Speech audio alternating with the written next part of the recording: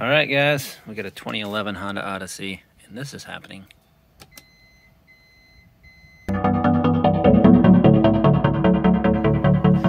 That's right.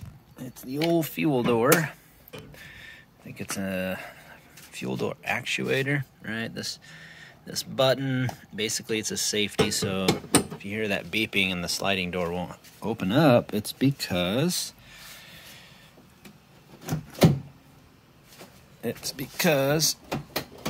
yeah, you have to unlock it manually, but it's because there's, I think, an actuator that's broken. We're going to try to tear this apart. I can't find any good videos for a 2011 Honda Odyssey, so I'm going to try to make my own, see if I can figure this out. Well, I decided to put the seat down because I felt like I wasn't going to be able to pull that out, so I folded it in. I don't think I'm going to need to pull. I think I'm going to be able to just pop it out. You can see the whole thing starting to move, so I'm hoping I can get lucky. And got to be careful, of course, like the cigarette lighter's plugged in back there, so we'll see if I can finagle it out. That was actually way easier than I had hoped. I just unplugged, actually I didn't mean to, but that came unplugged by itself. Everything else looks okay, and it just peels out of there, the whole case. Now I'm gonna try to see if I can find where that part is.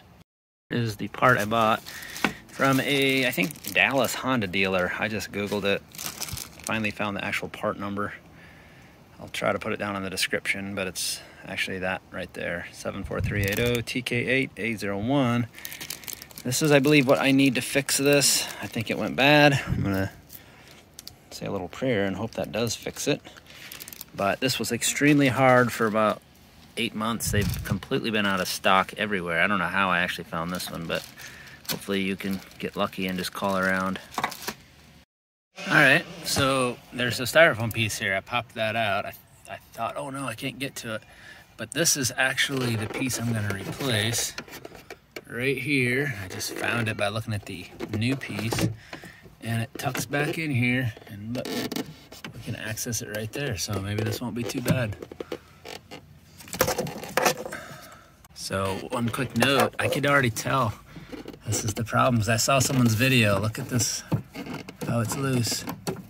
I'm so happy. I think this is gonna fix it. This part was like 30 bucks. All right, so pretty easily you just twist this, and it pops right out, the old one. There you go, pretty easy. That came off relatively easy. There's a little tab to push on the back side. You'll figure it out. So I'm just gonna put the new one on now.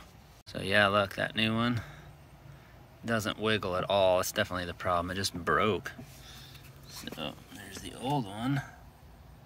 So probably not worth trying to fix that. It's not worth it. So just buy a new one if you can find it. So you're never gonna believe this, but I was trying to fit that new one back or into the hole. Guess what? Since I disconnected it, guess what? The door actually works because that safety is gone. So I wish I would have known that a long time ago. This part's on back order, but you can actually just disconnect the old one and the door will work. The safety switch won't work, so if the door's open, it might cause a bigger issue later, but that's a little trick I wish I'd have known. So yeah, now let's try to see if we can finagle that new one in there. Ladies and gentlemen, that's it.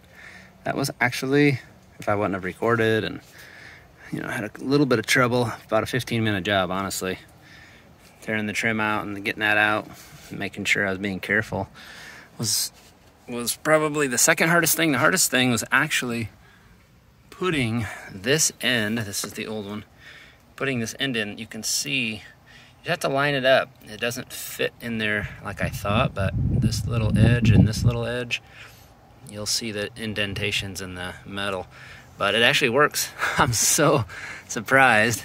I don't know why. It was just easier than I thought. That's the old one though. Good luck. I hope you can fix yours. I tested it, opening the door, the fuel tank door and everything. The sensor works and the door opens and closes. Yay. My wife is gonna be so happy. All right, I was able to put it back together without much issue at all. Everything popped back into place. I just pushed firmly all over. There's snaps in there you can't see, of course, but along the edges and everything seems to snug back up. So I'll put the trim back and we'll be good to go.